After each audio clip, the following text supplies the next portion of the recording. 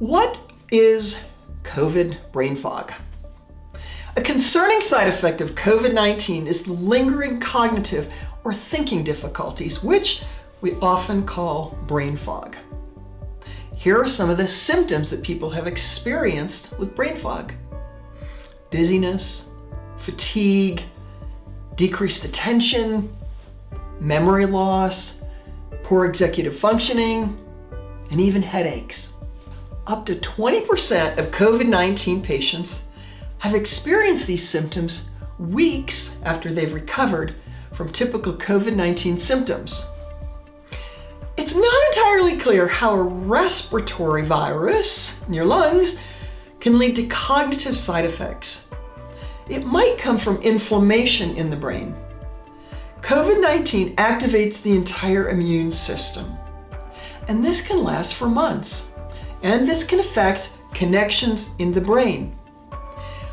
A study of brain tissue from people who died of COVID-19 showed evidence that COVID-19 causes molecular changes in the brain, even with no trace of virus in the brain, meaning a general body inflammatory response is likely. We don't yet know who's likely to get this post-COVID-19 brain fog, but there might be a link between the brain fog and the loss of smell that some people get during the infection. You also don't need to have severe COVID to develop brain symptoms. Even patients who had mild disease and recovered well may develop this post-COVID brain fog. And even if just 10% of people infected get these symptoms, with over 130 million cases in the world, there's a whole lot of need for research in this area. And there has been more research in this area. The National Institutes of Health is giving more than $1 billion to research into long COVID. There are also now online support groups and clinics to work with people with this condition.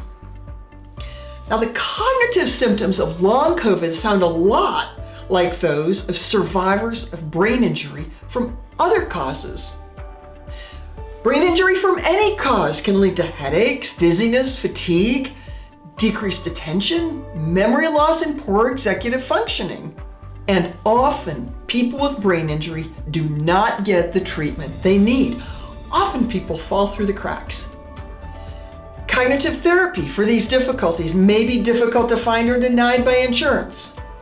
Perhaps research into the cognitive effects of COVID-19 will help all brain injury survivors. Also, some of the treatments we use for brain injury, such as cognitive therapy, may help people with COVID-related brain fog. And we need a lot more help for people with brain injury, whether it's related to COVID or any other cause.